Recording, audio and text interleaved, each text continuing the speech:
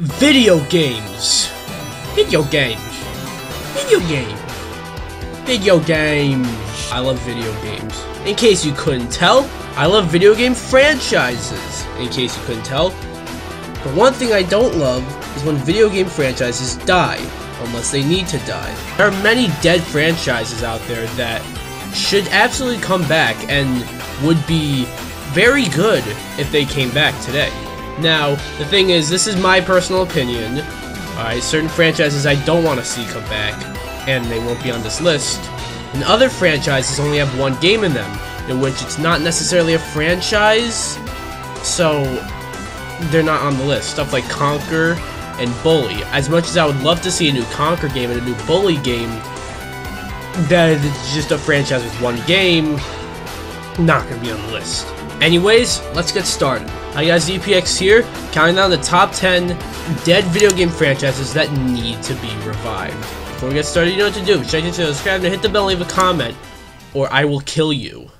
I wanted to give to you, in the last part of your notes here, the significance spiritually of the number 10 in the Bible. PlayStation have been killing it with their exclusive IPs as of late. They got some iconic franchises such as God of War, Ratchet & Clank, and Uncharted, but whatever happened to Jak and Daxter? I feel like a Jak and Daxter game made today for PS4 or PS5 would be great, and I'm sure it'll look like Jak and Daxter never missed a beat. From my research, Naughty Dog hasn't made a Jak and Daxter game in a while because they don't have enough time and resources for it. I don't quite get that, but also I think it might just have something to do with the fact that Naughty Dog don't make those kind of games anymore. They focus their efforts on more linear single-player story-driven games like Uncharted or The Last of Us. Maybe Insomniac can take over and make a new Jak and Daxter game. I'm sure that would be great.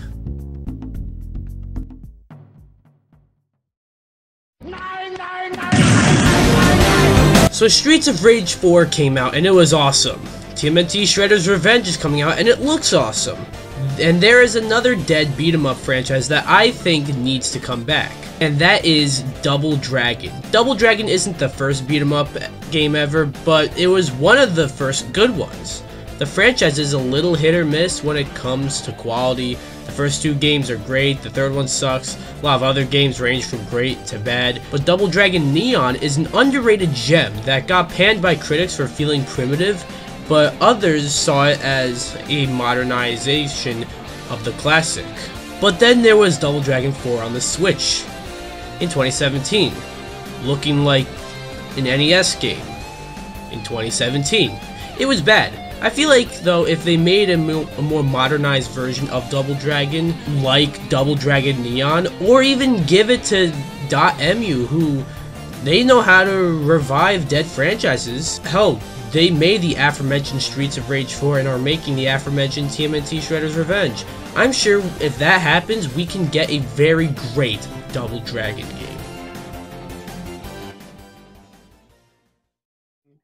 So I'm going to be giving this flavor 8.5 out of 10 scoops.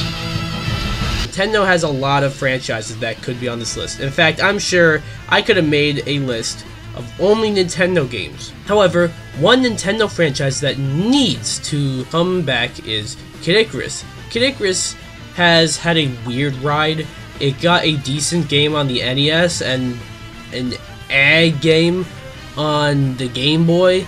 Then Pit appeared in Smash with a new design, as if there was a new game, except there wasn't. And Kid Icarus Uprising came out for the 3DS, developed by Masahiro Sakurai, who made Smash, and it was awesome. Now I know why Kid Icarus has kind of been dead since that game. The game didn't sell well, and Sakurai himself even said that he doesn't want to work on such a game if it's not going to sell too well. Something like that. So, while it isn't known for selling well, if Kid Icarus Uprising 2 comes out for the Switch, it would be foolish to ignore the huge install base for the Switch. Regardless of whether or not a new Kid Icarus game sells well, I'm sure that if it has Sakurai behind it, it'll be great.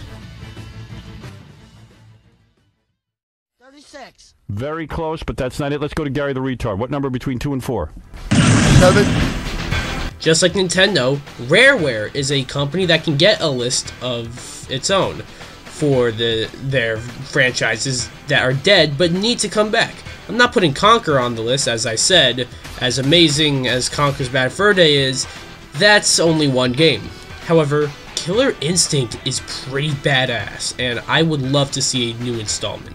Similar to Kid Icarus, Killer Instinct also has a weird ride. The first Killer Instinct game came out on the Super Nintendo and on arcade systems, and it was awesome. Has to be one of the best fighting games ever, and I love fighting games. Then Killer Instinct 2 came out for arcade systems, and it was a great game. And then Killer Instinct Gold came out for the N64, and I thought it was quite underrated. Then there was Killer Instinct 2013 for the Xbox One. It started as a free-to-play game, but almost as an early access game, as it later on got more and more characters and content, and as Season 3 came, it was awesome. But I want to see a new Killer Instinct game. You look at some fantastic fighting games today like Guilty Gear Strive or MK11, and I can very well see a new Killer Instinct game coexisting with those.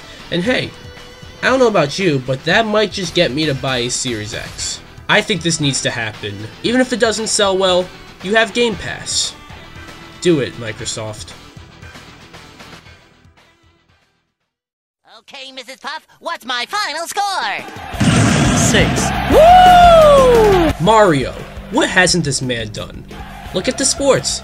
There's tennis, there's golf, there's baseball, there's fucking DDR, there's soccer, and yeah, you probably forgot about the soccer. Wait, what is this? What? Oh no. Oh my god. No way, this can't be. No way. Oh my god. No way. Mario Strikers? Oh my god. Oh my god. Mario Strikers? It's back. It's back. Bad news about this though is that I have to redo the list. Luckily, I thought of a franchise that I can't believe I forgot earlier when making this list, and I know where I want to put it on the list. Just slide everything else from it up a spot. What was number 5 is now number 6. And hey, it's another Nintendo franchise, F-Zero. The given reasoning for the lack of a new F-Zero game is that Nintendo can't find any ways to innovate. Really? Yeah, that really confuses me. I don't know why they feel that F-Zero is the franchise being held back by innovation. You can innovate with every Mario installment, with every Zelda game. Hell, you've innovated with Pokemon that has grown stale, and you're innovating with Kirby, with the Forgotten Land, that has always been sort of the safe game. But F-Zero is the game you just can't find a way to do something new for? Bull to the shit. I think all you gotta do is just make a new F-Zero game and modernize it for the Switch, and bam! You got a new F-Zero game. But even if we don't get a new F-Zero game, at least the franchise went out with a bang.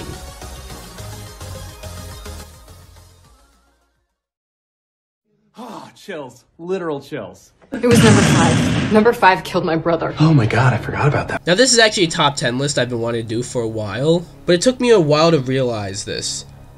When you think of dead video game franchises that need to come back, I don't hear Ninja Gaiden brought up too much, which is weird, because that is, in my opinion, the 4th biggest video game franchise that is dead that needs to come back. And it hasn't gotten a new installment since 2014 with Yaiba Ninja Gaiden Z, which is a game, but don't let that deter you, because Ninja Gaiden, for the most part, is pretty awesome, and definitely deserves to come back.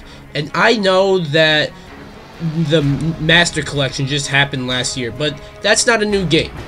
That's a collection of old games. However, at least that shows that Koei Tecmo remembers that Ninja Gaiden exists, and hey, maybe that is testing the waters to see if people want to play Ninja Gaiden. The only thing is, I don't know if that's sold very well. But I think making a Ninja Gaiden game would work very well.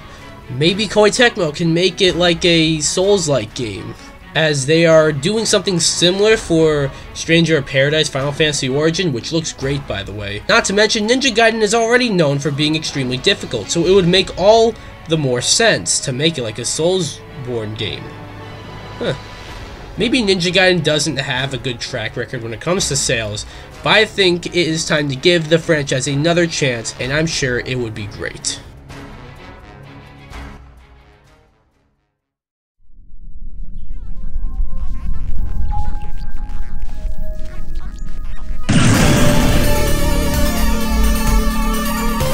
Somewhere on this list, I was gonna have Castlevania, and somewhere else on this list, I was gonna have Silent Hill. Metal Gear actually concluded, so let's let that one rest. However, as good as Silent Hill and as good as Castlevania are, Konami fucking sucks.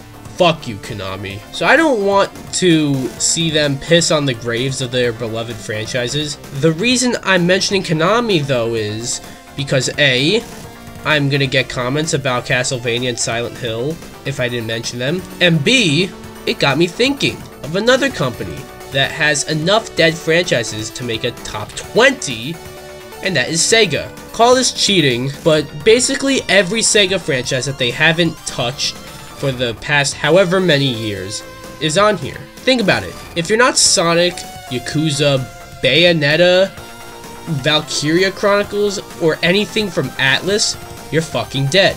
Golden Axe, Gunstar Heroes, Jet Set Radio, Crazy Taxi, Skies of Arcadia, Knights, Shinobi, hell, even the Sega All-Stars games with the racing and the fucking tennis would be cool today. And hey, occasionally, and I mean occasionally, Sega will let a different company make a game like Streets of Rage 4, Shenmue 3, and occasionally they'll do something like Super Monkey Ball Banana Mania, but they are few and far between. You look at the many Genesis collections out there and you see just how many awesome IPs they have, and you fast forward to today and Sega are just doing nothing with them. Sega, buddies, there's more than one of you. You do realize you own these franchises, right? Did you like forget that?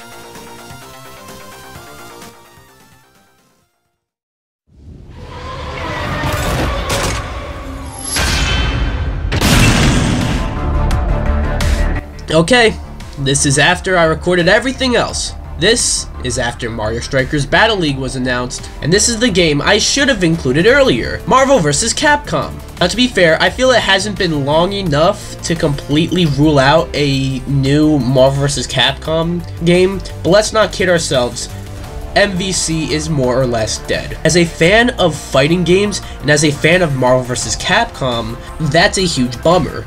I didn't even hate Infinite. Now with Disney owning Fox and with the MCU only getting bigger, I think a new Marvel vs. Capcom game would be really great, at least when it comes to the roster, which was a huge issue with Infinite because mainstays of the series like Doctor Doom, Wolverine, and Magneto were just not there. But if they want to make a new and a good new MVC game, you can't just fill out the roster. You also need to bring back Teams of 3 and finish the fucking game before release and not just worry about DLC. That seemed like all they really cared about when it came to Infinite. Look, Smash Ultimate, Injustice 2, MK11, hell, Street Fighter V that had a similar launch came out with a fuck ton of DLC later on, and it was awesome. If you want to make a new Marvel vs. Capcom game, you can't repeat that same mistake that you made with Marvel vs. Capcom Infinite.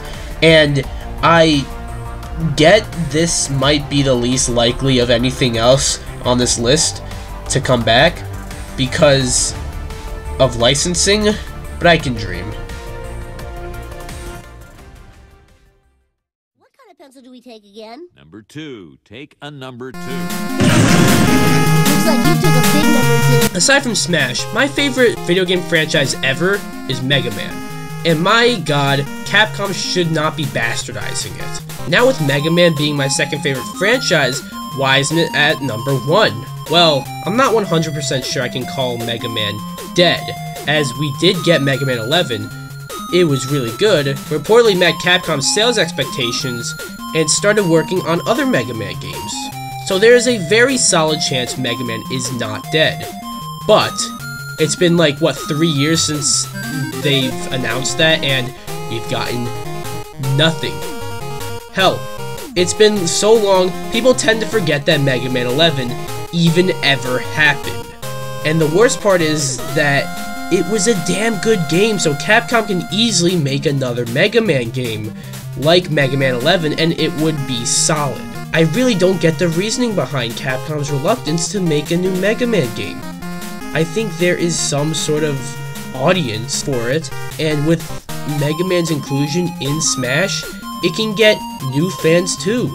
I really believe Capcom are looking at the Mega Man franchise in a really ass-backwards way. Dude, he's your mascot. Mega Man is like the face of your company. What are you doing? Before we get to number 1, let's look at some honorable mentions.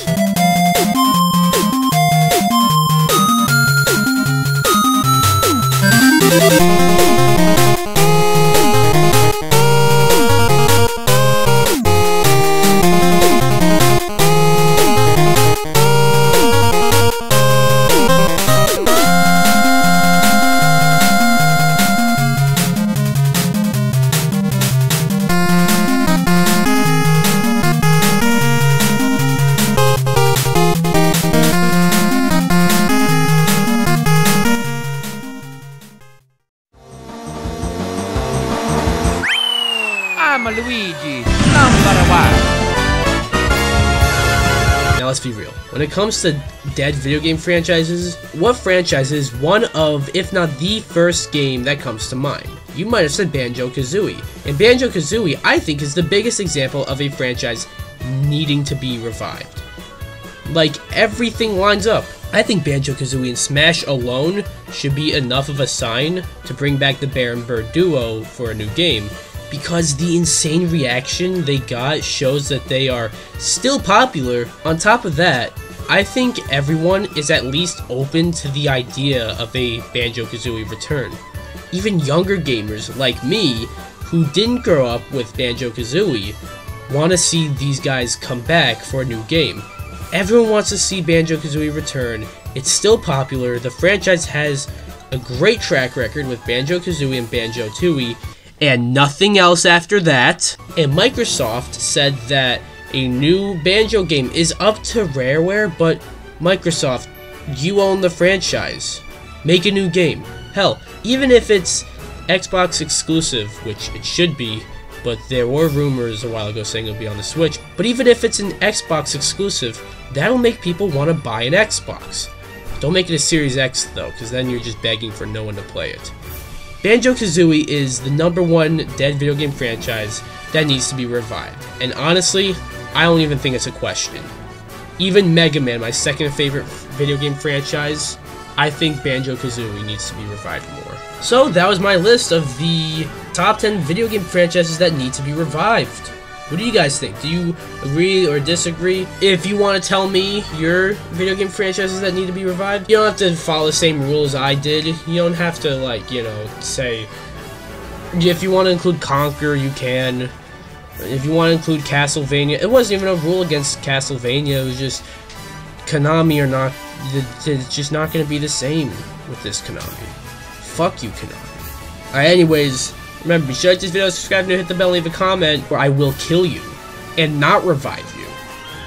Bye, guys.